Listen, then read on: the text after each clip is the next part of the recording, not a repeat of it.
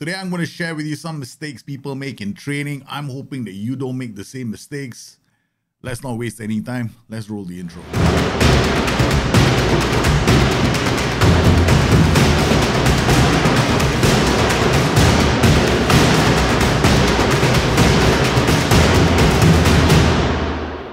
I'm sure you have some training tips that you want to share with the community. Don't be shy.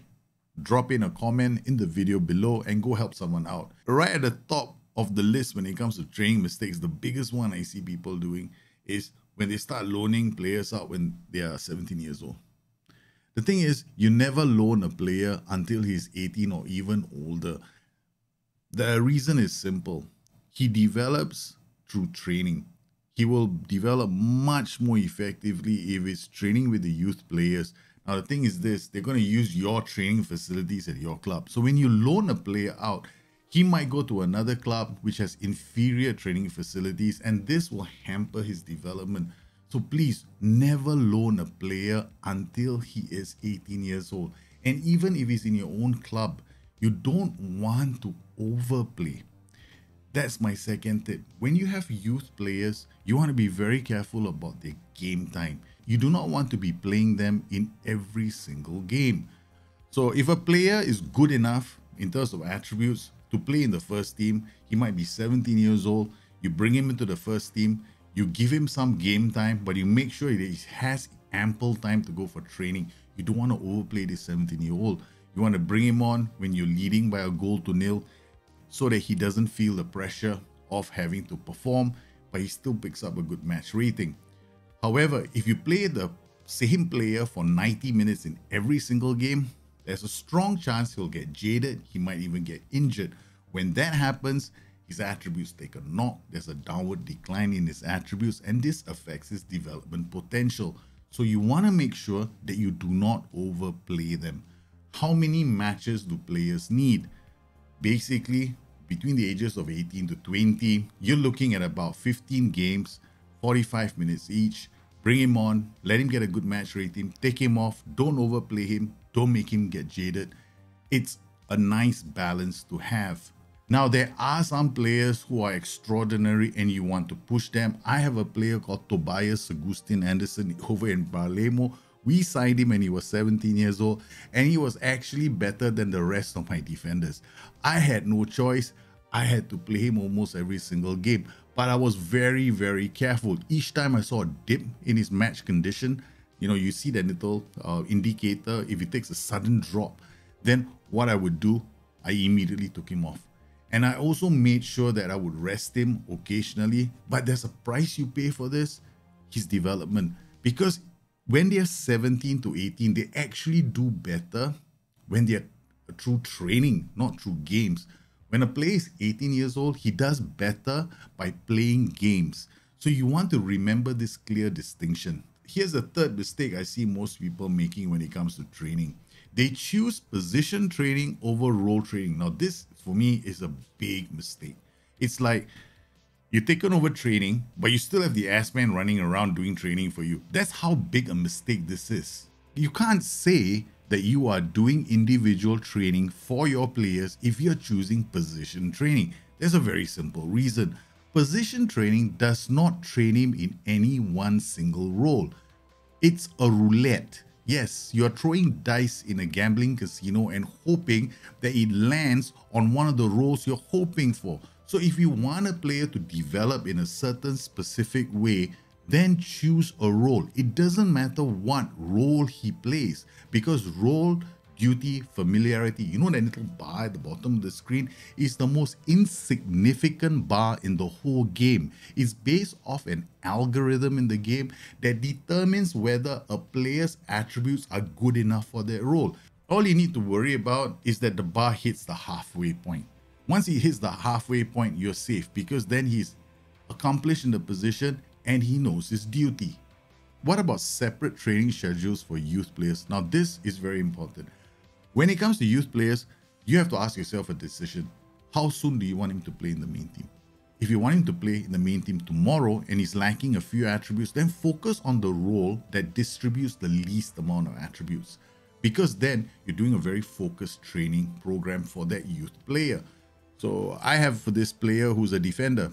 And I know that if he's training as a ball-playing defender, then there's a lot of attributes. He might not be ready for the first team. That's exactly what I did with Tobias Augustin Anderson in his first 2 seasons. I only train him as a central defender. So I managed to sign this player, Tobias Augustin Anderson, on a free. You know, he's only 17 years old. So I told the boy, you focus on becoming a central defender. That's it. It doesn't cost too many attributes, but it aims for the mental attributes that are so valuable to me in the game. And then after a season or 2, we didn't overplay him. Now he's in his 3rd season with the club. I am actually now moving him into the ball-playing defender role because we want him to become a really good ball-playing defender. He's already a leading defender in our club, but we are very focused on his development, and I'm very happy to see how he has developed at the club. And this is something that you want to be careful of when you are playing the game of Football Manager. This leads on to the next mistake I see people doing, which is, you know, you've gone there, you've chosen a specific role for the player, and then, you know, he's unhappy with the quickness training. Yeah, we see that all the time. 7 of them come to you, dude, you know, I'm not happy with having to sprint all the way, touch that coconut tree and watch it drop on my head.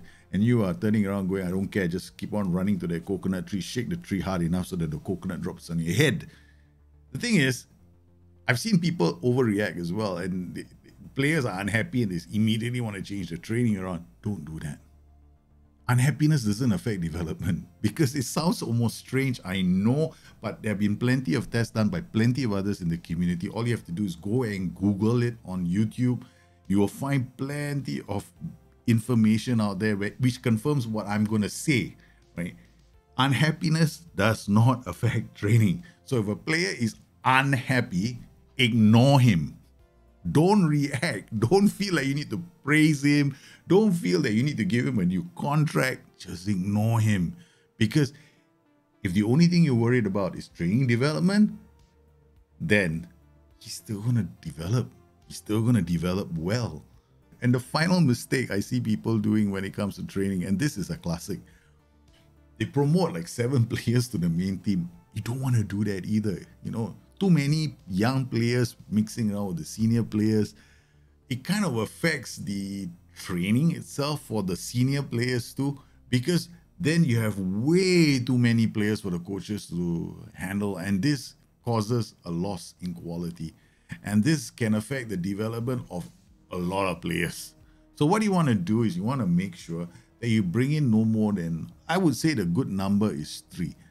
Don't bring in more than 3. Now, unless, of course, you intend to kick out all the senior players because it's a youth development challenge and you just replace them with youth players, then by all means go and do what you're doing, because you obviously are insane enough to do a youth challenge in some remote part of the world in a lower tier league.